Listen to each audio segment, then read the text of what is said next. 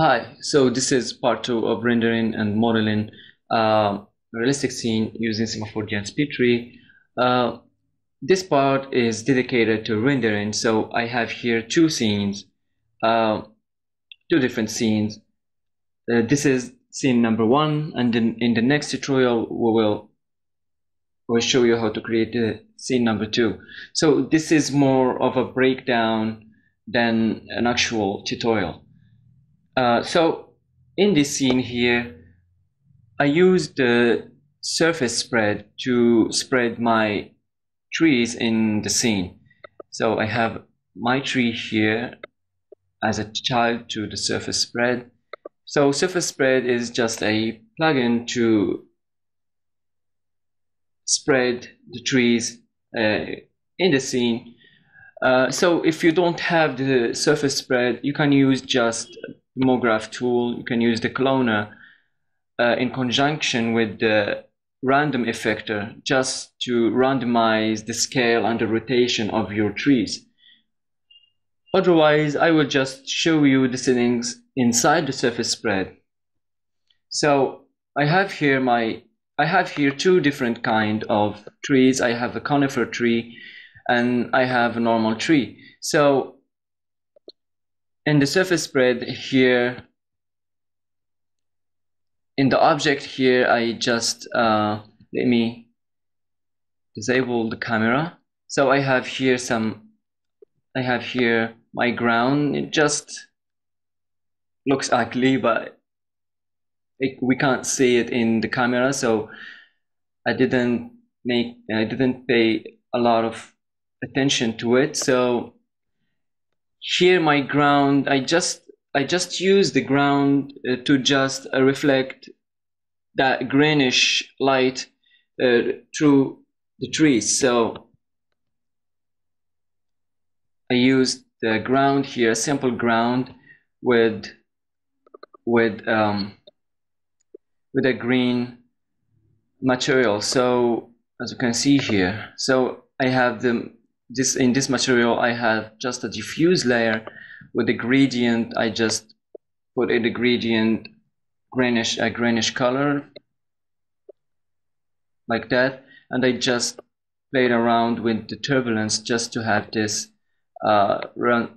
irregularities in the gradient like that. So let's go back to the surface spread now. So I have my ground in the object tab here, and I have here my trees count in here. So nothing fancy, just some basic settings. In the effects here, I just added some randomness to the trees. I changed the randomness of the rotation, as you can see here, and I play around with the randomness of the scale also, so I don't have these regular trees. So that's really all for the surface spread. It's not something fancy. So for the camera, let me go to my camera. For the camera, I just used camera here with the film ISO 300 and f-stop with 6, shutter speed 200. It really depends on how much light you have in your scene, the intensity of light. Yeah, it really depends. It's not they're not settings for all the scenes you have.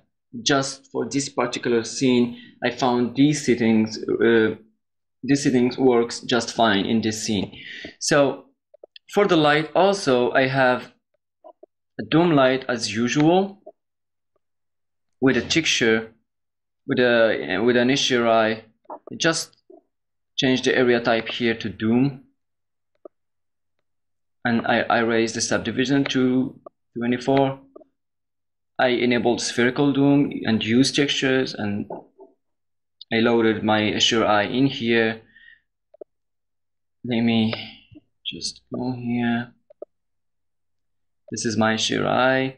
I lowered the exposure because the intensity of the HDRI, sorry, it's really intense. So I lowered the exposure and I changed the color profile to sRGB.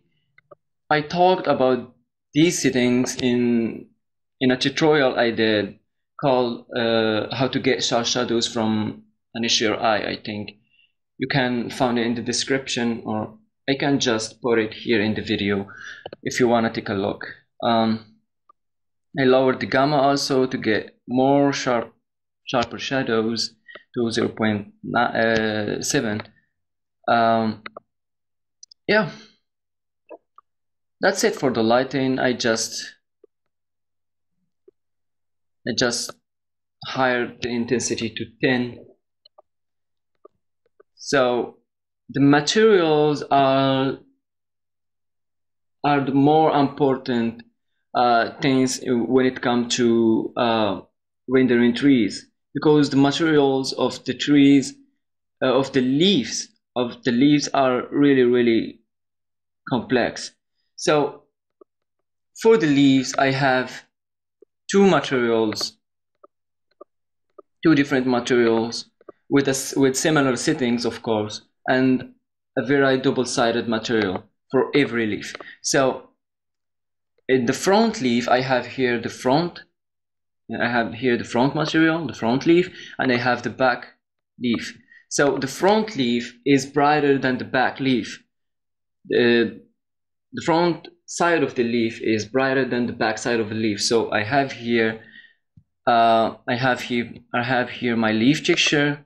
I add a filter to it, and I hired the gamma in that one, and in the specular layer in the front leaf, the glossiness is higher than the back leaf. As you can see here, I have here 0.8 in the reflection glossiness of the front leaf and 0.7 in the reflection glossiness of the back leaf. So you should pay attention to these settings. And the Fresnel IOR, the index of refraction, I have here 1.6 and for the front and for the back too. So in the texture map, I just use the same material with a filter. In the filter, I bring down the saturation all the way, and I added the brightness of it, and yeah, and I higher up the contrast, just so I have these variations in the reflections. So the same thing in the back side. So in the bump, the same thing again, the same texture with a filter. With the filter, I played around with it, and in the bump amount, I give it 0.44 centimeters. Yeah. And here in the material weight, I just loaded an alpha channel. So I have now my front leaf, front side and back side of the leaf with similar settings. Now I created a very double-sided material, and I loaded the front map in the front side material and the back map in the back side material. So and I just leave the translucency color as default right in the middle. So yeah, that's it for the leaves. You will notice I have here the same settings for also for the conifer tree leaves. The same settings you can see here. You see the same settings here. Just different amount of glossiness and different amount of vernal IOR, because the conifer trees are less glossy and less reflective than the regular trees. Bump also, and the weight. For the bark material, just a texture map in the specular layer. I give it 1.3 in the vernal IOR and 0.6 in the reflection glossiness. Bump, and yeah, that's it, I think. Yeah, it's really simple.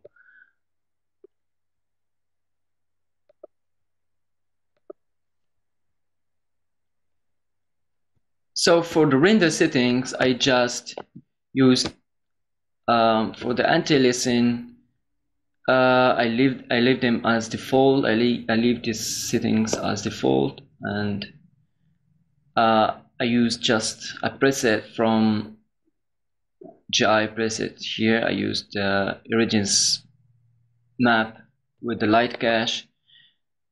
I prefer to play around with the hemispheric subdivisions just to not have noisy render. So I usually rise the hemispheric subdivisions to 130 and the interpolated samples to 64, just double it. In the light cache, I usually rise subdivision to 800, maybe will work for this scene. These are not universal settings. It varies from scene to scene.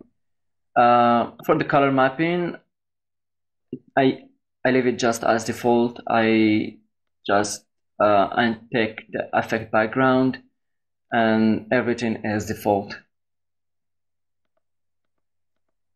I think that's all.